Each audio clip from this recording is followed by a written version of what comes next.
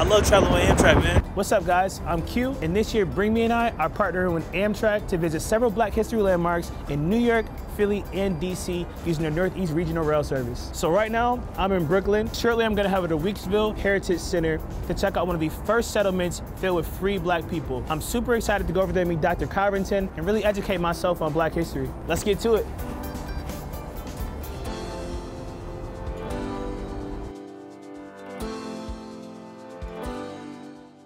Dr. Covington, nice to meet you.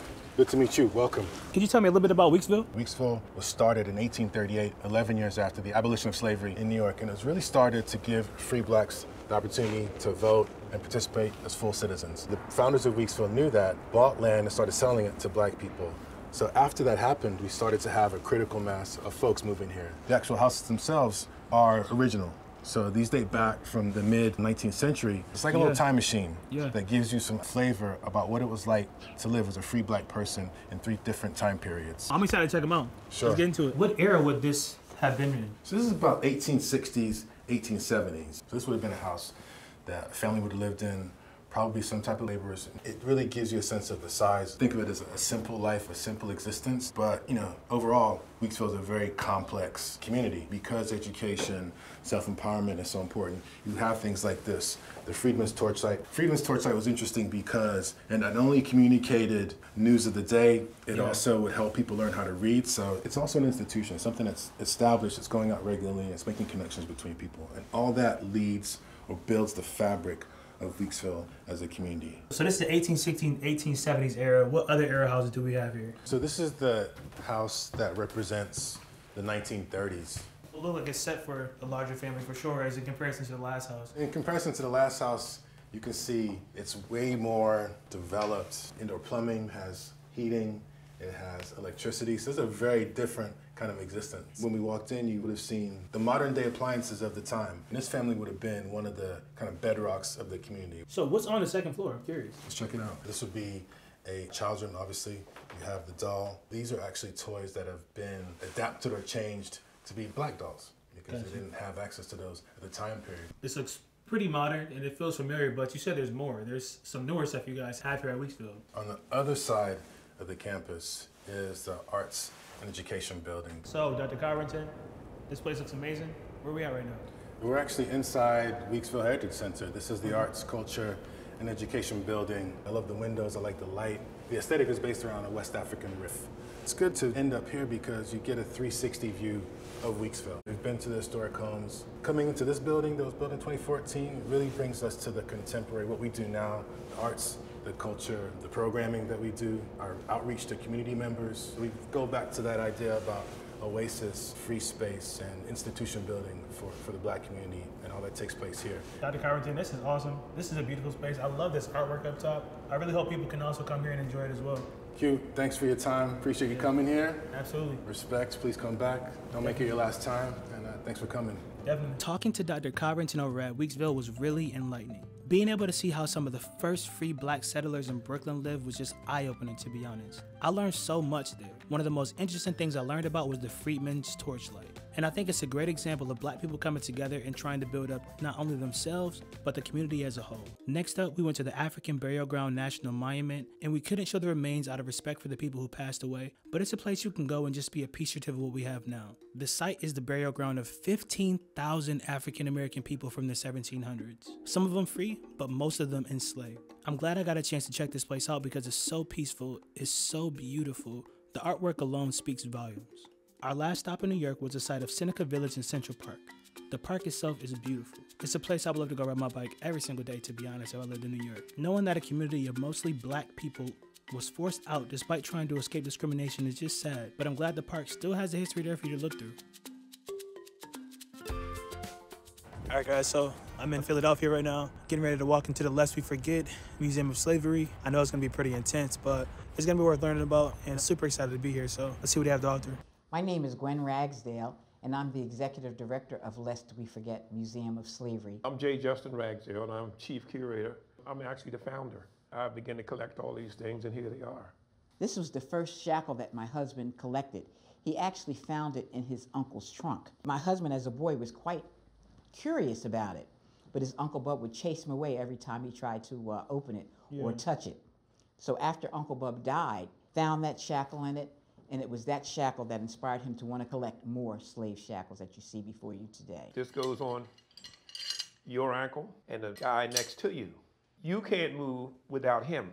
This is the shackle that they would put on you. The dogs could hear this. Now, you must remember that the slaves, they weren't exactly as stupid as people thought.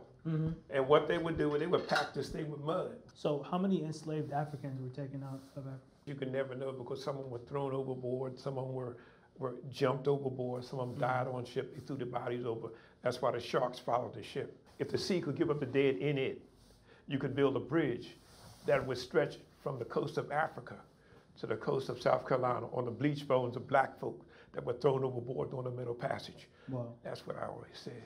I always like to end our presentation by sharing with you how blacks have contributed greatly to American society. The next time you go on the internet and you type in a URL that ends with .com, you can thank this man, Emmett McPherson. Katherine Johnson, she worked for NASA for years. Do you know that many of the astronauts wouldn't even go into outer space until she checked all their figures? You may have seen a movie that was made about her called Hidden Figures. Then there's this man, Guion Bluford, first black man into space. Mae Jemison, first black woman in outer space. This man, Dr. Mark Dean, he worked for IBM. He was one of the prominent black inventors of the laptop computer. This grandmotherly looking woman, one of the inventors of GPS technology, Dr. Gladys West. We should know that we have contributed greatly to American society. It's important that we recognize that what I am sharing here with you today is not black history, it's American history. It's important that we remember the legacy of slavery, lest we forget. So overall, I think the biggest lesson I learned today was that, even though we've come so far, still a lot of things that need to change, and there's still a lot of things that were happening back then that are happening now. Being in Philadelphia has been amazing as well. This is the first time I've ever held shackles in my hand before. That feeling is different. Right now I'm at Liberty Bell and also the President's House, which is very interesting because Liberty Bell is a symbol of abolishing slavery, but at the same time, it's right next to the President's House, which was a quarters for slaves. I'm very hopeful for the future of our country, but yeah, we definitely have a long way to go. So I'm wrapping up in Philly today, gonna be headed to DC. I'm super excited to see the Lincoln Memorial, MLK Memorial, and of course going to Ben's Chili. Let's go. So I just got to DC at Union Station. It's an amazing train station. I'm feeling well rested, I feel good. I feel like I'm ready to get into this day, so. How you doing, Virginia? I'm Quentin. Hello, Quentin. Welcome. How are you? I'm great. Can you tell me a little bit about yourself and Ben's Chili Bowl? Ben's Chili Bowl has been here a very long time. I came from Virginia. My husband came from Trinidad. We met, fell madly in love, wanted to be married. He wanted to be self-employed. He'd worked his way through college by working in restaurants. So he felt he knew the restaurant business. And I was ready to join him and let's find out what I can do with the restaurant business. The biggest thing you got to worry about when you're opening a restaurant is the ideal location. This was a segregated community back in the day. It's called Black Broadway back in those days. It was the entertainment center for African Americans. So this is the perfect location. Yes, as a matter of fact, this building itself was an old silent movie theater. We had all the jazz clubs, the music halls, the theaters, everything right here on this Black Broadway street. And of course, you know, Howard University is walking distance from here. So it was a thriving, thriving community. We opened on August 22nd, 1958. We knew we wanted to open a place that was going to be part of a community. I'm a people person. I love people. During the Civil Rights Movement, we were here. I heard you met a lot of people during the Civil Rights Movement. Is that right? Well, met a lot of people every day. We also had the pleasure of meeting Dr. Martin Luther King. He was planning his march on Washington. He had a satellite office a couple of blocks up the street, so whenever he was in town, he'd stop by Ben's Chili Bowl and sit down and have a conversation with me and talk about his dream, which was just very thrilling. What was it like knowing Martin Luther King? You know, he was such an amazing man, just his old statue, just spoke of integrity, soft-spoken, comfortable in any setting, and a passion to help others. He brought 250 100,000 people to protest the injustices of African Americans. They were from all walks of life and all colors. That day that he gave that I Have a Dream speech, just a wonderful, wonderful, inspiring day. And we did have some progress.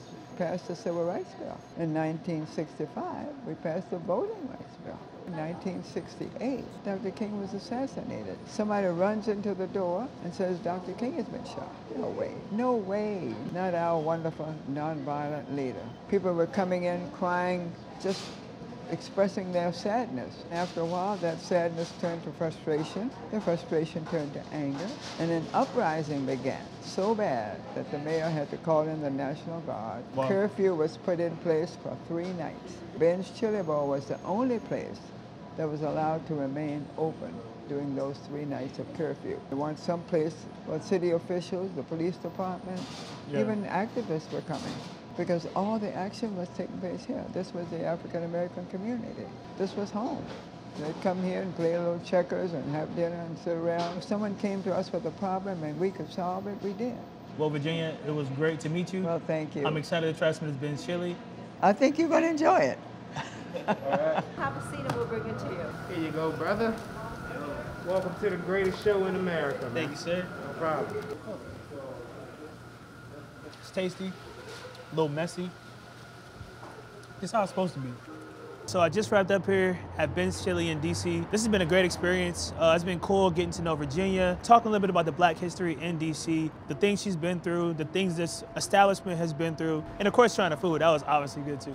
Inspired. Getting a chance to check out these memorials and really pay my respects to all the hard work that both MLK and Lincoln put in for me to be where I am today. I'm very hopeful for the future of America and our civil rights. I feel like we have so far to go, but I feel like we're on the right path. And I'm just looking forward to the future. So we started off in New York, checked out Weeksville. It was really awesome seeing the different housing that we have between all the different areas. And the fact that they kept that community reserved and these houses reserved was really amazing. Getting a chance to check out the African burial ground, really interesting to see. A lot of the photos are very jarring, but it's just our history. You gotta attack it head on, and I feel like that's what the African Burial Ground Museum did. And then the monument outside was so peaceful. It was so much beautiful artwork out there. And then we headed to Philadelphia and talked to Gwen and Jay Justin over at Lest We Forget. I feel like this is the perfect way to end it off. Ben's Chili was amazing. I'm happy I got to ride Amtrak from city to city. Gave me a chance to really sit back and reflect on all the things I learned at these historical landmarks. Super thankful for Amtrak for hooking that up. I'm happy you guys decided to take the journey with me, and I'm looking forward to the next adventure.